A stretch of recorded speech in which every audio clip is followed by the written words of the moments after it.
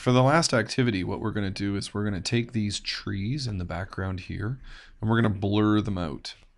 Okay, and just to add some contrast to it, we're not going to blur out these trees, just so that we'll be able to look at it and see the difference in the end.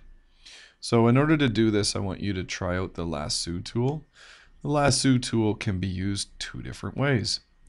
The first way, which may make the most sense to you, is if you just click for a new spot and click and click and click for a new spot. There's no dragging here.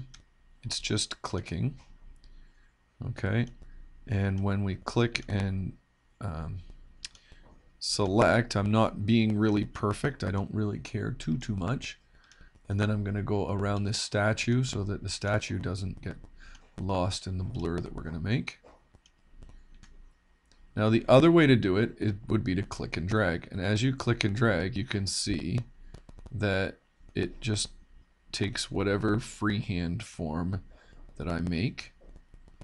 And so you can see it might be a little lumpity bumpity, but that's okay. And then I'm just going to go around here and keep going around until I can join up.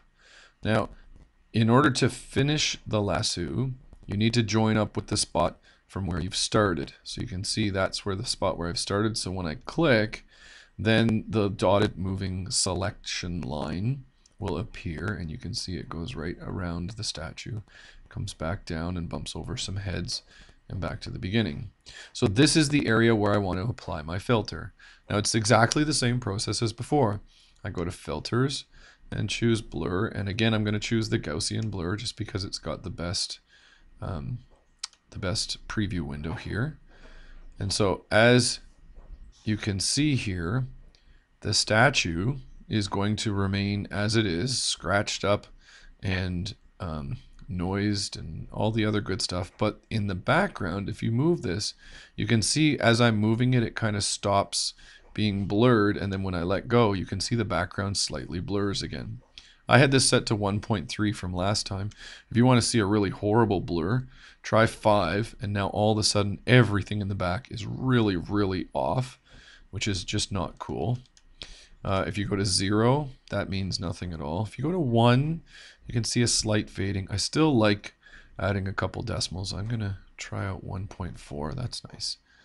So if I zoom in, I can see a real difference here. But for the greater effect of the picture, you're probably not going to notice. Again, I'm cheating with the lasso. You can see where I've cheated and not gotten in very tight.